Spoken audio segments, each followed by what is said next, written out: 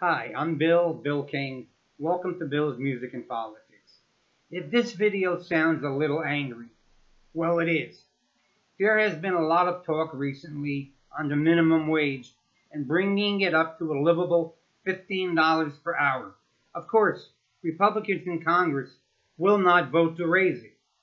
So here is members of Congress making a salary of $174,000 a year voting if you deserve $15 an hour. So I offer a solution.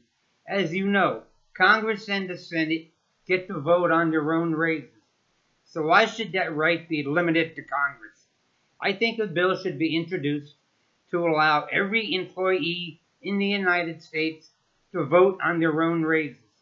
So instead of Congress, supervisors, and business owners telling us if we are getting and how much of a raise we get, we tell them if we vote for a 10 or 12% raise, that is what we get.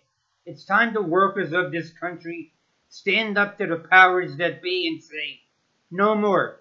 From this point forward, you're listening to us.